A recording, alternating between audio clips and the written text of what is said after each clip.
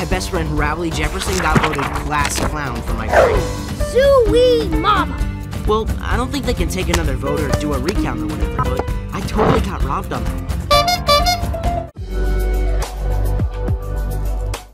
The Wimpy Kid saga continues, not with Greg Heffley, but instead his lovable best friend Rowley Jefferson. We've taken a look inside Diary of an Awesome Friendly Kid, but book 2 in his series has released. Welcome to Awesome Friendly Adventure, which places our heroes on a fantastical journey across mystical lands to save Rowley's mom. Upon first glance, you'd immediately realize that this is different.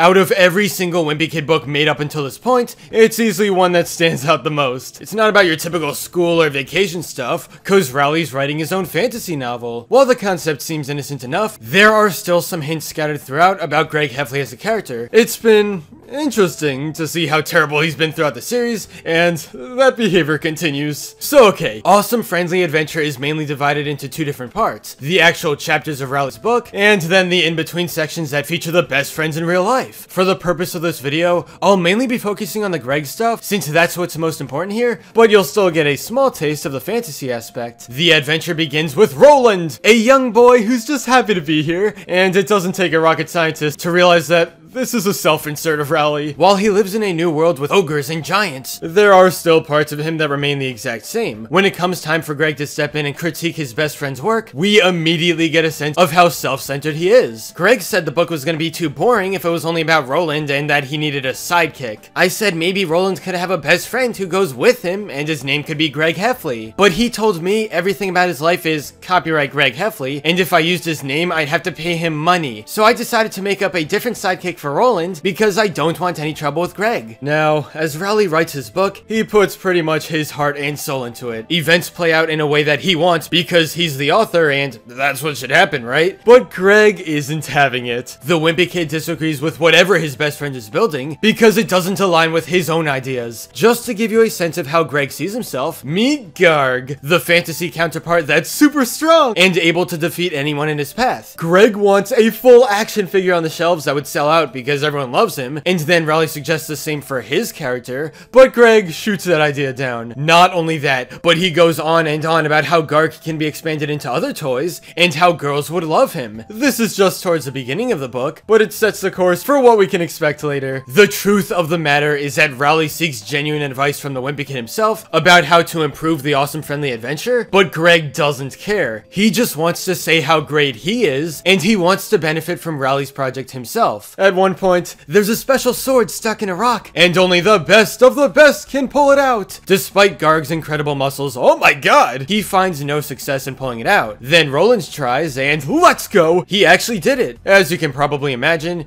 Greg isn't happy because it makes him look bad. Greg said it was totally unrealistic that Roland could pull the sword out of the rock when Garg couldn't. He said Garg probably loosened it, and that's why Roland got it out so easily. Greg manipulating Rowley for his own personal gain is always happening throughout Awesome Friendly Adventure, and there's one page that sums up pretty much everything. He shows what the book cover could look like, and here we go. By Greg Heffley, in big letters, the very first name you see, and then just a small plus Rowley Jefferson below it. This reflects the idea that even though we're dealing with Rowley's book, it's Greg that wants to take all the credit and doesn't care about his friend's ideas. More evidence is seen when a romance storyline is mentioned. Because Garg represents Heffley, he thinks a good couple would be him and Shavana, aka a member of the gang. Rowley thinks Roland and Shavana would be a good couple because he's sensitive and has a shy smile. But as always, Greg doesn't like the idea because it goes against him and his character. This sense of controlling continues all the way towards the end of Awesome Friendly Adventure, with Greg wanting changes either for his own personal gain or because it would make money. Now, Rowley specifically mentions that he doesn't want any expansions and is completely okay with having fun, using his imagination, and making a good story. But because that answer wasn't good enough, Greg straight up quits. He doesn't want to help Rowley finish it because what's in it for him? If you thought he was doing this just to be a good friend, The sad thing is, you would be very wrong. In the final few pages, turns out Greg actually loves the last chapter thanks to the crazy action and plot twists. He even says it would make a good Christmas story, which would sell well, and then we get a glimpse of what the cover would look like. Notice that there's zero reference to Rowley or Roland, or any of the other characters that play a much bigger role. It's all about Garg, much like it's all about Greg in real life. Overall, the relationship between these two is complicated and honestly depressing. In any given situation, there's a pretty good chance Heffley manipulates his best friend into doing things that please him, and it feels like something that'll never change. Even in the lightheartedness of this fun fantasy adventure, Greg still finds it in himself to be an awful person. But what are your thoughts on Rowley Jefferson's awesome friendly adventure? Do you think Greg had some fair points, or should he actually have helped his best friend instead of being self-centered? Let's talk in the comments. But anyway, that's all for this video. Subscribe for more awesome cartoon videos. Give a thumbs up and comment below, let me know what you think. Thanks for watching, and I'll see you guys next time.